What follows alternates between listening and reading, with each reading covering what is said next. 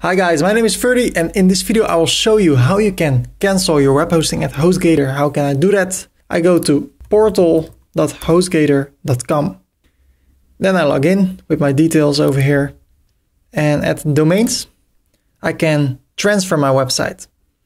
So if I click over here,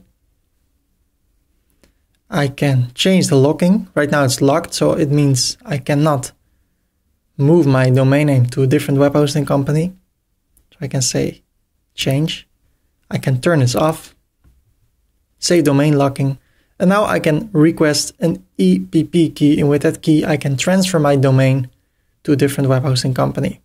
I will not do that, but now you know how it works. If you want to know more about transferring your website, transferring your emails, transferring your domain, then watch this video.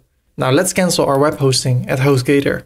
Go to hostgator.com/cancel, and it brings you to this place. You need to log in.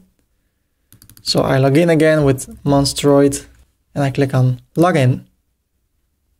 I can select the plan I want to cancel, this one. Why do you wish to cancel? Not needed.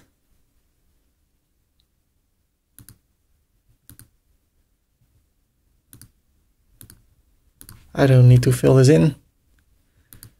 Yes, they can terminate everything when the renew date is coming.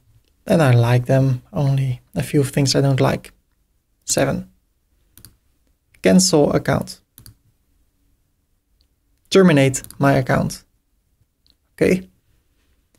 And that's how it works. And then you can go to webhosting125.com if you want to, and you can go to SiteGround, which is, in my opinion, a lot better. Thank you for watching this video and good luck with your cancellation. Thank you so much for watching this video. I hope you liked it. I hope you learned a ton of good stuff, and feel free to like this video and subscribe for more upcoming videos. And then you will see me the next time. Bye bye.